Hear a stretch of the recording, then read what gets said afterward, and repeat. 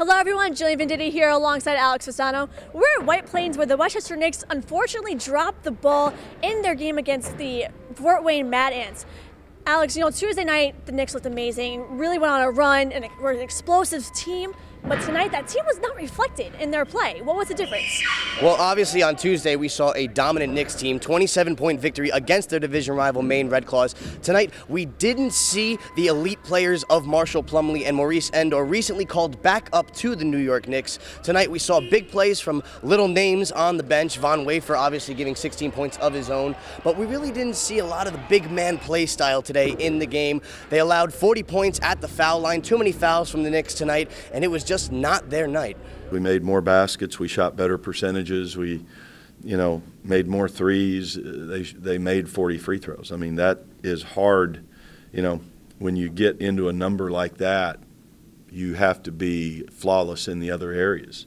And so whatever that is, we'll go back and look at how we found ourselves in those positions, and because that's an extraordinary number.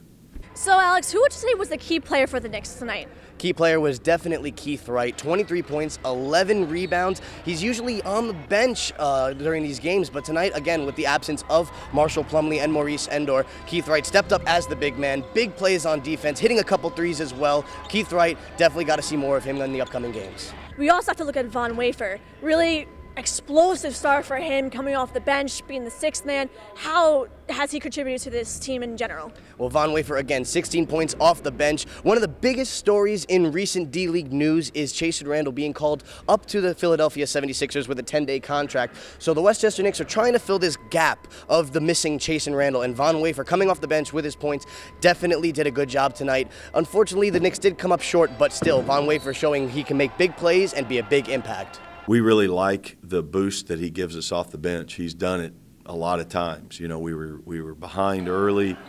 He came in, and like you said, I don't know how many he hit in a row, but he had it going, and then it got everybody else going. And, we were able to get going pretty good there for a while.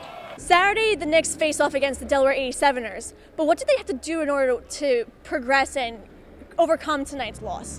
Well, obviously, the Delaware 87ers have been a big thorn in the Westchester Knicks side this season. The last two games, the Knicks came up short. Last one was at home. Very upsetting loss. On Saturday, the Knicks will have to play hard on defense, as Coach has been reiterating time and time again. They got to watch the fouling trouble, too. Again, tonight, they saw 40 points from the foul line for Fort Wayne, so they got to be very, very consistent on defense. Don't get in too much foul trouble, and play hard on offense. Well, you heard from Alex Fasano. I'm Jillian Venditti, and we'll see you next time.